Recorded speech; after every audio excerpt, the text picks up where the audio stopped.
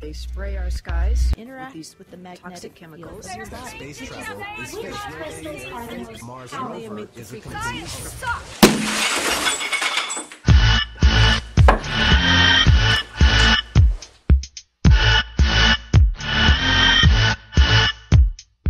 Hi, I'm Rich Lund, and welcome to another episode of Debunk the Funk. I'd like to start today with a very simple demonstration. Here, I have a glass of water, and I'm going to put a drop of green food coloring into it. Now, I'm going to add a little bit of straight bleach to my green colored water.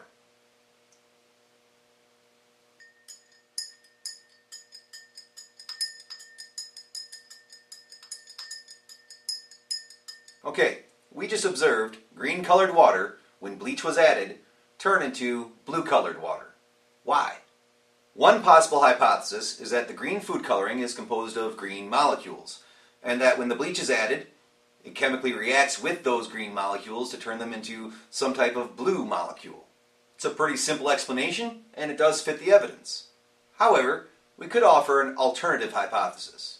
Green food coloring isn't made out of green molecules, but instead is a mixture of two chemicals. One that is comprised of blue molecules and one that's comprised of yellow molecules. When the bleach interacts with it, it actually reacts with the yellow molecules only to turn them into some other colorless chemical. The blue molecules remain unaffected by the bleach. So we see blue not because green changed to blue, but because the green was always blue and yellow, and the yellow changed to colorless. That hypothesis, while just a little bit more complex than the first one, it still fits all of the evidence, and it is still quite plausible. So we have two competing hypotheses here. They both are fairly simple, and they both fit the evidence. If we really wanted to know more about what's going on, we might need to devise an experiment that could falsify or disprove one of these hypotheses. A simple chromatography experiment might just do the trick. If we take some green food coloring and we place it onto some paper and then let water crawl up the paper, it'll take the green food coloring with it. If the green food coloring is comprised of just one green chemical, then that green food coloring will smear all the way up the paper.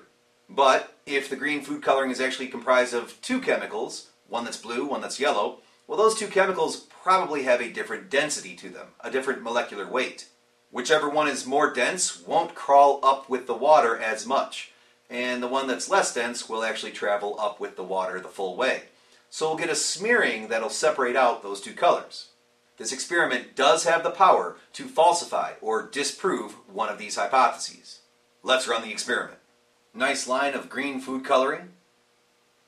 I'm going to place it into the water and let her run. We'll speed up the camera so we don't have to sit through the whole thing. And let's take a look at the results. It would appear that at the top of our separation we have some distinct blue. And near the bottom we definitely have some yellow. It's even more apparent when we hold it up to the light. With both blue and yellow present, most would rationally conclude here that we can reject the green molecule hypothesis. That the green food coloring really is a mixture of blue and yellow chemicals. But what if after this experiment, and after we've seen this evidence, there's still a person or even a group of people that are holding and clinging on to the green molecule hypothesis, and in fact, they say it's still correct, that the green food coloring truly is just a bunch of green molecules. They love the green hypothesis. They're very comfortable with it. They've believed it for years. They've watched many YouTube videos about it. So after seeing this experiment, they add on something to the green molecule hypothesis, something to keep it alive. They revise their idea, and they say that yes, the green food coloring still is all green molecules, but these molecules, when they come into contact with the coffee filter paper that I used, they actually decompose into blue and yellow molecules. And so when you perform this chromatography experiment, you had green molecules at the beginning, but when you put them on the paper, they became only then blue and yellow molecules. And so of course when we separate them with the chromatography, it looks as if they've always been just blue and yellow molecules. Ladies and gentlemen, this is what's known as an ad hoc hypothesis. An ad hoc hypothesis is one that has been changed or altered with something added to it to keep it from being disproven. And it usually makes the idea even more complex. Now, ad hoc itself isn't necessarily always a problem or a signal that deception is afoot. In history, many well-established scientific theories have had to be edited or revised or tweaked a little bit when new evidence that didn't make sense at first has presented itself. But in science, when ad hoc is used, it's done so in a way that fits the evidence and can be falsified. The added part can immediately be put to the test and see if it really does belong in that theory or if that theory really should be rejected. Let's say we're good sports and we decide, okay, maybe we should put our food coloring through some more testing. We realize that if it is a mixture of two different colored molecules, well, there's more than one way to separate them out from each other. So we take a sample of it and we put it through a centrifuge process. Now I don't have such equipment here, but pretend along with me. We put a sample of our food coloring into a centrifuge, which will spin it around at a very high speed. More dense molecules will move outward or to the bottom of a test tube in a centrifuge. Meanwhile, the less dense molecules, they will move upward, more so just because they're getting pushed out of the way by the more dense molecules. We run the centrifuge and we take out our sample, and when it's done, the yellow molecules are down near the bottom and the blue molecules are up near the top. The proponents of the green molecule hypothesis, though, they're not having any of it. They revise their hypothesis yet again. They ad hoc a bit more, and they revise their statement. They say that actually the green molecules, they are such an unstable chemical that under many different extreme conditions of force or acceleration or velocity, they will actually decompose into the blue and yellow molecules. There's many ways besides just contact with coffee filter paper that can cause this to happen. A further, even more complicated ad hoc hypothesis is born. I touched on this idea with ever really calling it by name in Debunk The Funk number 3, where I invoked the fictional group of the turtle deniers. I explained in that episode how if a person or a group of people don't like the way evidence is showing their idea to be disproven, well, there's no limit to how much ad hoc they can add on to a hypothesis to keep it on life support. So how can we discern when is ad hoc being used in a responsible, scientific way versus when it's being used to keep some idea on life support that probably should be rejected? The first thing to ask is the ad hoc falsifiable? Whether it's an easy or a difficult experiment, still, could an experiment be set up that would have the power to disprove the added ad hoc idea? If someone says that the green molecules are just so unstable that just about anything you do to try to investigate if they really are green molecules causes them to break down into blue and yellow molecules, well, that added idea isn't really falsifiable. You can't do anything to test it out definitively. It's immune from testing. Next, how much ad hoc is really going on? I already mentioned that plenty of scientific theories and ideas have been edited and revised over time. And in fact, that willingness to take in new evidence and change the ideas and tweak them, that's something that gives science the very power that it has. But at the same time, when science does tweak or revise its ideas, it immediately does its best to test out that added idea, to resolve the issue. When pseudoscience uses ad hoc ideas, well, they create them in such a way that they are either unfalsifiable, or that if they are later on disproven, well, just more ad hoc gets added on to still try to keep that idea alive. You can sometimes find an entire string of ad hocs that have been attached to each other to help keep alive the previous ad hoc. The flat earth idea is full of tremendous amounts of ad hoc. That somehow visual perspective works differently, magically somehow, at the horizon. And that's why you somehow cannot see the bottom half of the sun during a sunset while the top half remains completely in view. Or that it's not the Earth that causes the shadow on the moon during a lunar eclipse, but it's some mysterious invisible object in the sky that we can never otherwise see. In Debunk the Funk episode number 2, I showed pretty succinctly with an experiment that anybody could replicate that the sun's visual diameter does not change at 3 different times during the day. Early in the morning, midday, and at dusk, the visual diameter of the sun was the same.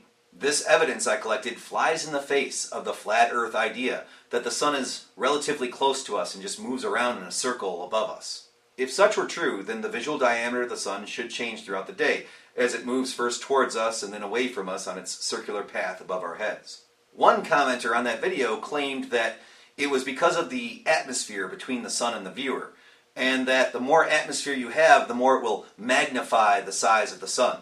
That Even though the flat earth idea would say that the sun just after sunrise is quite far away from the viewer compared to where it would be around noon, that the atmosphere magnifies the size of the sun, and that it does so in just the right way, so that way it seems to be the exact same size as when it's closer to you. When an idea has a large amount, a large number of ad hocs, and one or more or many are not falsifiable, well then you're probably dealing with pseudoscience and a junk idea. Next, when you are dealing with those junk ideas, well, the ad hoc usually will create one or more very convenient coincidences. What if we take our separated chromatography results, and now that we've separated the two colors, we add a little bit of bleach? Let's see what happens. Look at that. The yellow is bleached away. Meanwhile, the blue seems to remain pretty well intact. This certainly only further supports the blue and yellow hypothesis, in that when the bleach was added to the green, it was really just changing the yellow into a colorless molecule, and the blue remained unaffected.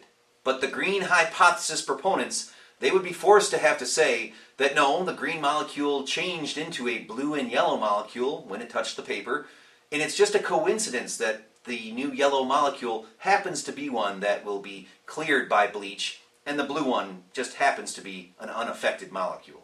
Likewise, when that commenter tried to explain my experiment as being just an atmospheric magnification of the sun, so that way it only appeared to be the exact same size as it was at noon, well, that is quite the coincidence. And just for the record, when light passes through the atmosphere, it can be bent or refracted, but it is not magnified. But not only was this claim being made that that does happen, but that also it just happens to be magnified to the exact size it needs to be to look the same throughout any time of the day.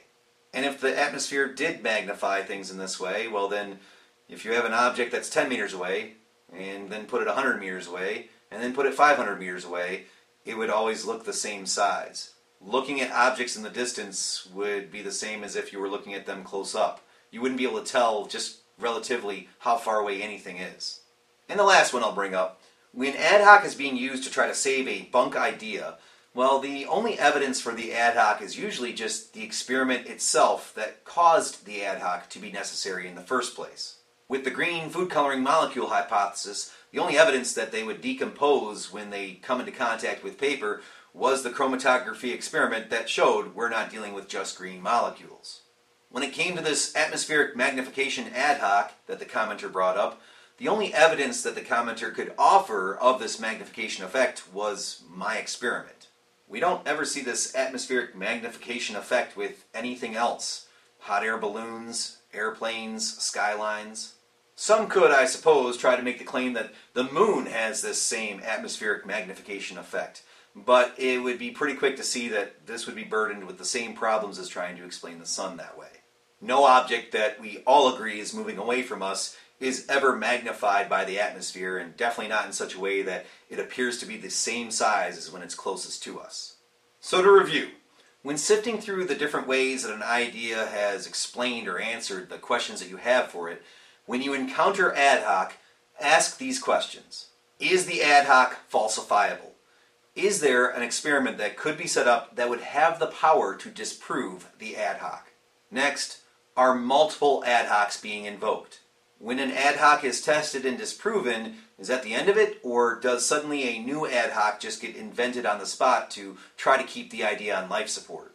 Third, does the ad hoc or ad hocs used, do they create certain very special, very convenient coincidences that must exist in order for the idea to still work? And fourth, is there any independent evidence that can be used to support the ad hoc idea, or is the only evidence for it the very thing that caused the ad hoc to be needed in the first place? Thank you for watching. If you enjoyed this video, hey, give it that thumbs up. If this one ruffled your feathers, well, then the thumbs down is right next to it. I'm Rich Lund, and I'm here to remind you, the world needs critical thinkers. Make sure that you're one of them. See you next time.